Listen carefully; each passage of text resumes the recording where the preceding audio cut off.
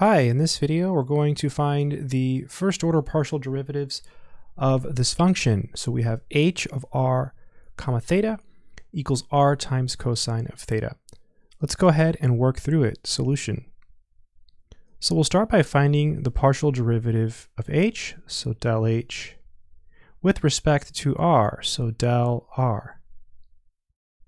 When you're computing the partial derivative of h with respect to r, you have to treat all of the other variables as constants. So in this case, theta is being treated as a constant. So the cosine of theta is actually constant. So it kind of just hangs out. It's like a number. So we simply differentiate the r. The derivative of r is 1 times, and we still have this constant cosine of theta.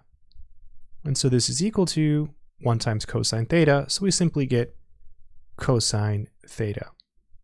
Again, when you're finding the partial with respect to r, you have to treat all of the other variables as constants.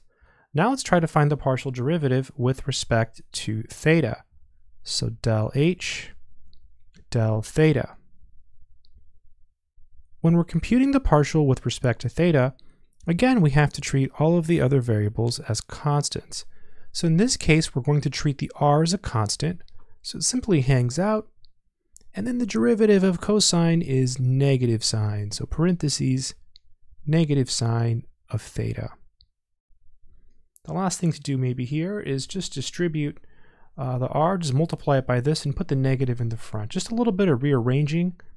Let's write it like this, negative r sine theta. Rather, rearranging is what we needed to do. And that's it. I hope this has been helpful. Good luck.